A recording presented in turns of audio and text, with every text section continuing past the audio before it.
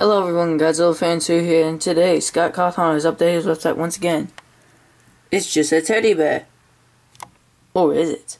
Apparently, if you brighten it up, this is why I put it on YouTube, you see this guy right here.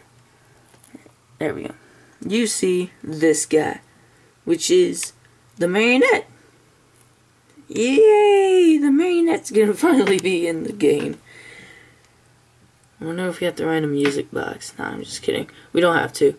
But apparently if you save the photo, you know, it's just says don't wake the baby. Or of course the marionette balloon boy or that other weird character that we saw, which is the Orange Bonnie. They have nothing to do with the story, so they're just fun characters that he added. Which is pretty cool. Look at the marionette, he's so creepy. I really want to know what he looks. You guys can't see me.